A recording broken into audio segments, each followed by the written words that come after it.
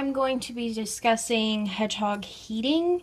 I want to first address the state of the cages right now. I'm actually right in the middle of spot cleaning. As you can see, their wheels are not in the cage. I was right in the middle of spot cleaning the cages, however, I realized it was starting to get dark, and I wanted to film this video today, so I figured you guys can deal with the mess a little. This is just how my hedgehog's cages tend to look. Their wheels actually have poop on them and are soaking right now, but that's, oh, and their food bowls aren't in right now. But that's generally what their cages look like when they go to bed at night. So the first thing to address is that regardless of what your heating setup is, if you have a hedgehog, you need a thermometer in the cage. The reason you need a thermometer in the cage as opposed to, say, using your home thermostat is because you actually need to be able to see what the temperature inside the cage is. The temperature in your home that your thermostat would read can vary drastically from the cage temperature. So a thermometer allows you to get a more accurate readout. I have the ZoomEd ones. They were very cheap on Amazon. I have one in each cage, not just one, you know, sharing the space. I have it so that it runs right down to the center of the cage, and I check this every day, multiple times a day. Right now it's a little warm because our air conditioner is off, but it's not too warm. If it was to get too warm, I would then turn my AC on.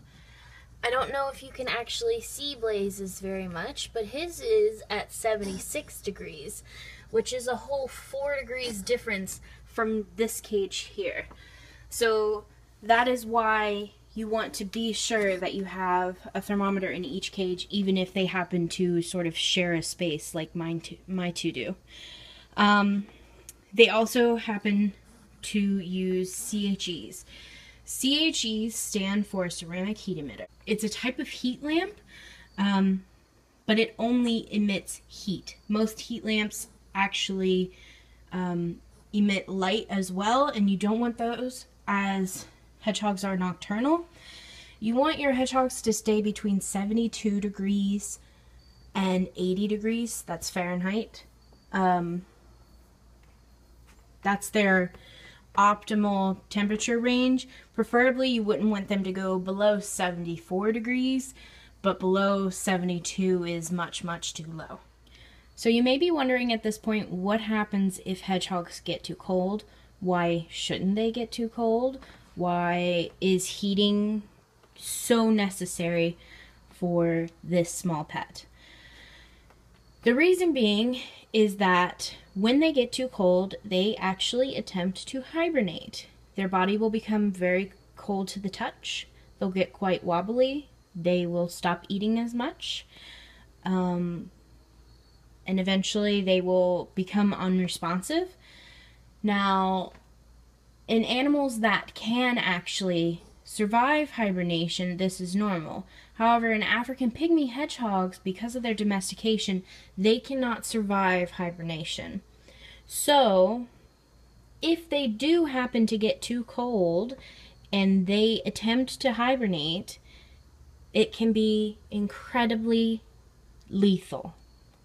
If they are too cold too long, the likelihood of survival is very, very slim. Now, that's not to say that if they get too cold, they will immediately die. That's not the case.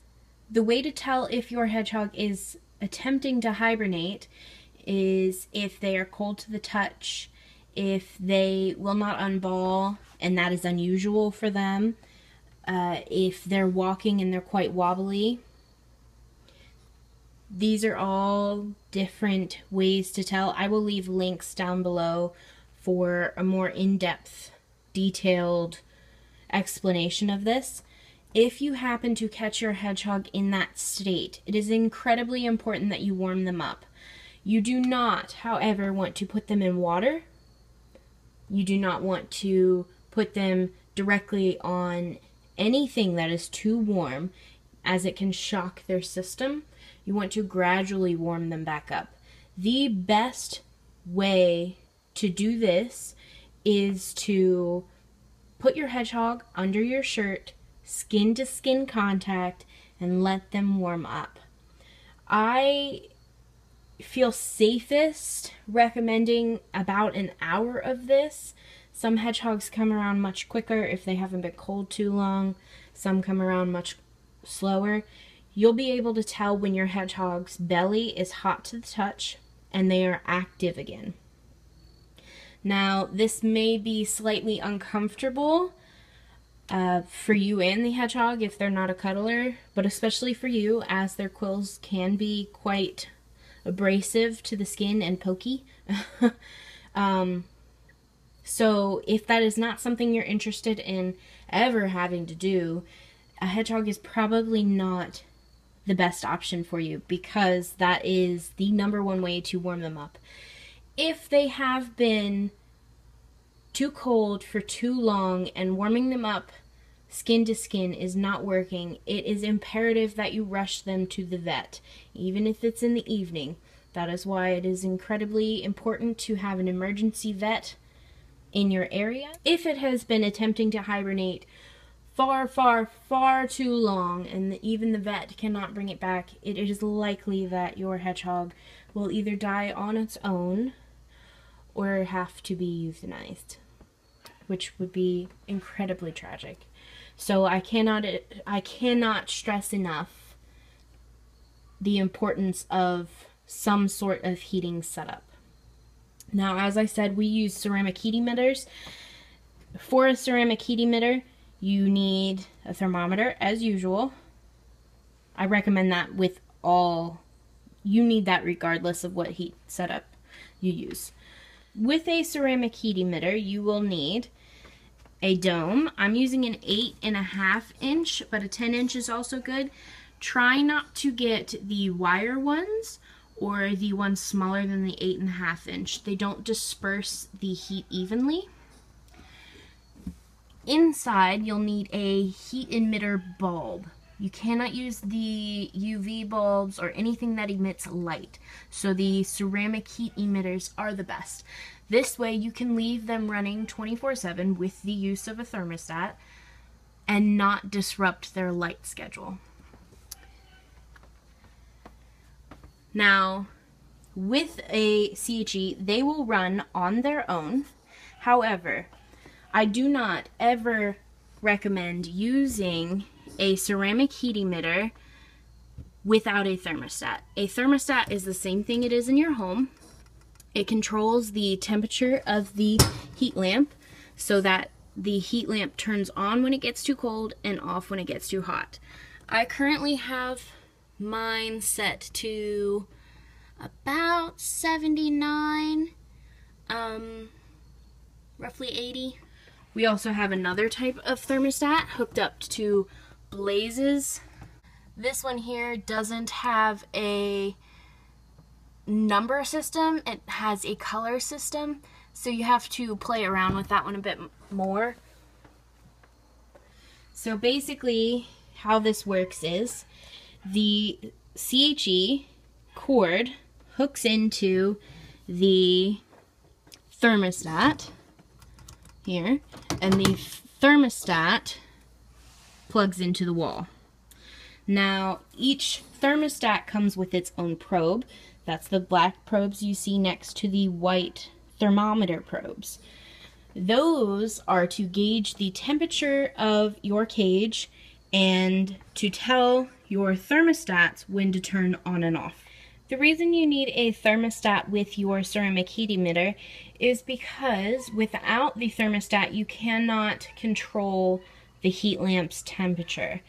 This is a problem because with the thermostat you can set it to a temperature and your heat lamp will turn off when it gets to that set temperature and then turn back on when it gets too low below that temperature.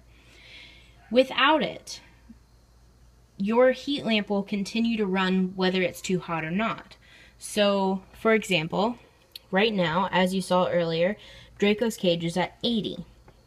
this black probe is measuring that it is at 80 and that I set it to 80. So when this registers that it goes above 80 degrees, the heat lamp will turn off on its own. Now, that's just one of the ways you can heat your hedgehog's cage. Another way is a space heater. I recommend ones that also have a thermostat built into them. Then you don't have to worry about overheating again. I've got two separate ones. They worked really well for us. The downside of space heaters is the electricity.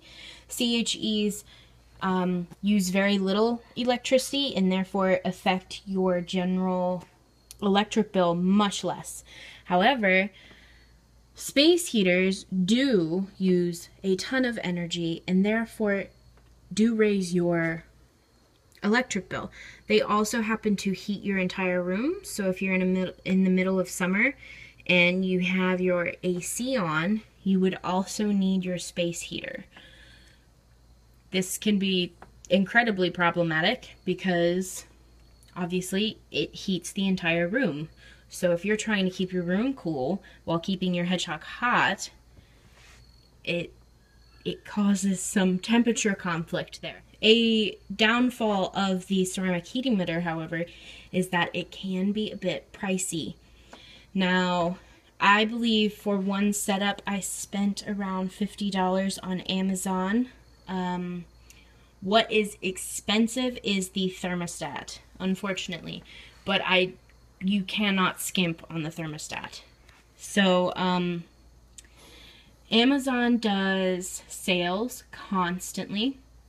If you plan on getting your hedgehog, I would order their heat setup first, of course, and just keep an eye on the sales. I believe I got this setup here for around $50, but this one here was, this one here was around $50, while this one here was around $70. And that is because I managed to get this thermostat here on sale, while the other one was still on sale, but less so. So yes, the initial setup here can be quite expensive. Another way to heat the cage is to just heat the entire room. Now, like I said, you can do this with a space heater, or you can just keep your AC off. For a while we did that because we don't have central air. We have AC units in the rooms. So we just kept them off and the window open, and that kept them warm for a while. Of course, the issue then is that you are hot. I know a lot of people set their home thermostats to about 75 so that nothing gets too cold. This can work. It isn't recommended. Solely because sometimes hedgehogs needs change. Now, as I told you before, their temperature range is 72 to 80 degrees Fahrenheit. As you can see, my boys stay very, very close to the 80 degrees mark, or at it.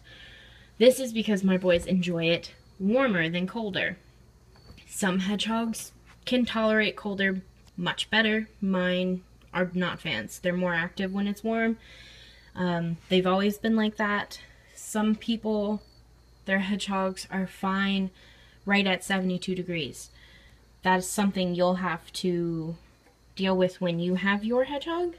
The issue is that if your hedgehog changes, for example, when it gets older, if it hibernates at 72 degrees, you will have to then raise the temperature of the cage by at least 2 degrees for a while, because once a hedgehog attempts to hibernate, the likelihood of them attempting again within the same week is probable. So if you're heating your entire house, This means that if they attempt to hibernate at 72, you will have to then make sure that their cage temperature is no lower than 74. If they hibernate at 74, you'll have to make sure that their cage temperature is no lower than 76, and so on. It's not likely that they will hibernate any higher than 76. If they do, you can bump it up to 78. If they hibernate at 78, I would take them to the vet, because that is getting quite high, and that can be a whole other issue than hibernation. So yes, I thoroughly recommend the ceramic heat emitter. They are a much more foolproof option. If you do have any questions about heating that I didn't cover in this video, feel free to leave them down below, and I will answer you as quickly as possible. As I said in my last video, YouTube has been quite weird about letting me know when you guys are commenting. So if you can't get a hold of me, go ahead and head over to my Instagram and ask your question, because I do check that on a regular basis. I also, some updates here, I also recently, and by recently I mean today, made a Facebook page. The Facebook page is brand new. It is under Pug Pibble Hedgie, so you'll be able to find it with the same YouTube and Instagram name that you're used to. There will be a link down in the description as well. That is directly linked to my personal page, even though you don't see my personal page, but that is directly linked to my personal page. So when you comment, I will get the notification and be able to reply to you much faster than pretty much anywhere else. So if you do have an important question, or if you just want to go like our Facebook page, I will leave the link down below.